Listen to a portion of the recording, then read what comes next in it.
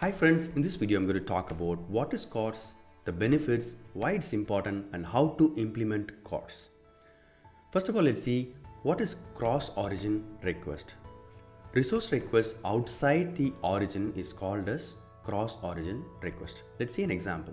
A web browser loads the web page from the server A. It gets the data from the server A. While loading, the web page also makes a call, an AJAX call to the server B to get a data or image. It might be anything. So this is called as cross origin request. Why? Though the origin server is A, the web page makes an AJAX call to the server B to get an additional data. So this is called as cross origin request. Now let's see what is CORS, cross origin resource sharing. It is a mechanism. CORS is a mechanism that enables web browsers or web clients to support cross-origin request. Let's see an example. Again, a web browser loads a web page. The web page gets the data from the server A. Meanwhile, it was loading, the web page makes an AJAX call to the server B to get additional data. Now, from the security point of view, the browser should not allow because it's making a call to a different server. So what browser does is it will stop the call, it will stop the AJAX call, it will make a pre-flight request to the server B.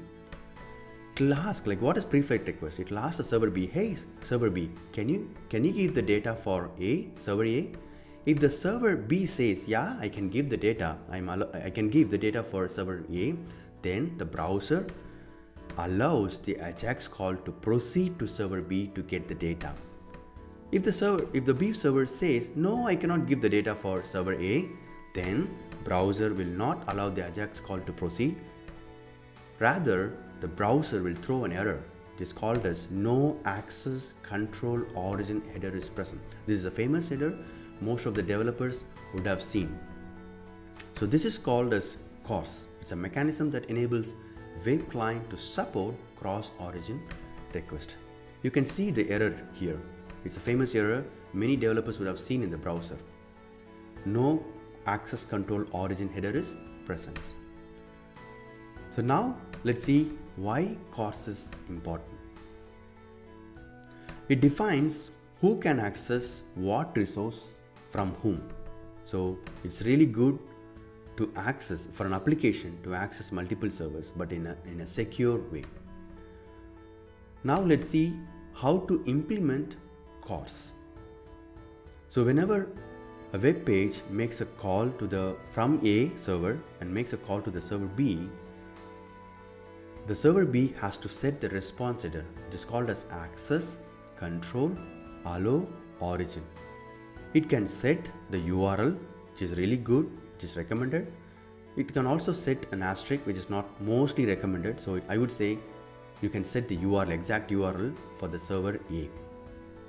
Okay, so this is how the server B can implement CORS supporting the web page to get the data from the server B.